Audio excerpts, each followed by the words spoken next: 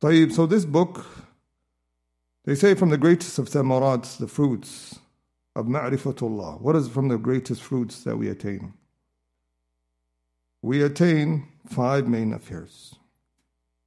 Number 1, where every time you learn the meanings of Allah, you're going to increase in khashya.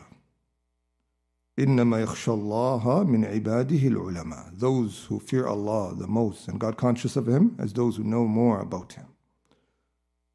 The next one, it is al-mahabba. If you want to increase in love for Allah, then learn more about His beautiful names and attributes. For verily, the more you learn how great He is in His names and attributes, the more you will love Him. The third, al-rida, being pleased with Him. رَضِيتُ بِاللَّهِ رَبًّا. I'm pleased as Allah, as my Creator and my Lord. The fourth, ash-shawq, from the greatest of fruits of knowing the meanings of Allah's names, is that it will increase you in ash-shawq, which is to yearn to Him. Ash-shawqu ila liqa'i. That you're going to yearn to meet Him more. And the fifth, ad-du'a, you're going to increase more and making dua with His beautiful names and attributes, and to know how great they have impact on your supplications. For verily Imam Sa'di, he himself said, إِنَّ مَعْرِفَةُ اللَّهِ تَدْعُو إِلَى مَحَبَّتِهِ وَخَشْيَتِهِ. Coming to know Allah calls to loving Him and fearing Him and hoping Him, وَإِخْلَاصُ الْعَمَلِ لَهُ, and being sincere to Him. وَهَذَا عَيْنُ سَعَادَةِ الْعَبْدِ, and this is the real reason of happiness. وَلَا سَبِيلَ مَعْرِفَةِ اللَّهِ إِلَّا بِمَعْرِفَةِ أَسْمَاءِ وَصِفَاتِهِ وَالتَّفَقُّ فِي فَهْمِ مَعَانِيهَا. There's no way, he says, to come to know Allah subhanahu wa ta'ala, be acquainted with Him, except by coming to know His beautiful names and attributes and knowing His meanings. So this is where we are. We're going to start, inshallah. For those who are following the English, we're going to be on page 35. And those who have the Arabic, then it's clear. The first name, it is Ar-Rabb.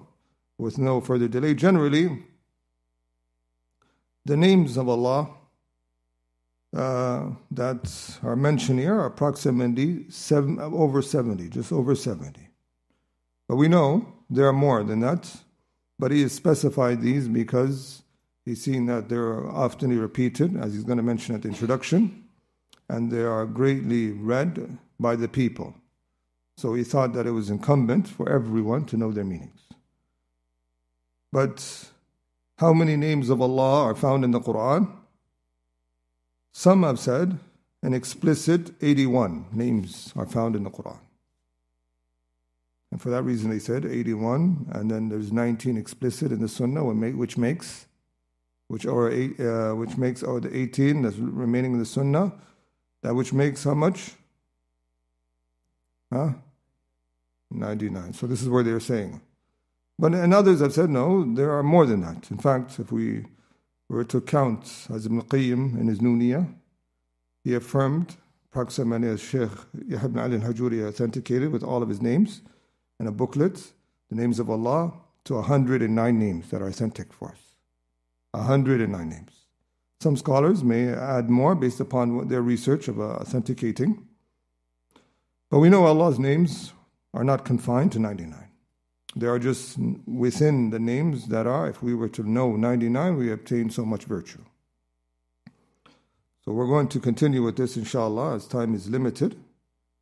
And with no further delay, but there are some names that people add.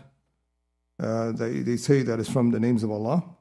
Some of the mashayikh have wrote a book where they gathered about 237 names that people name Allah with, and it's not as from His names. So there's names that people ascribe to Him that is not from His names.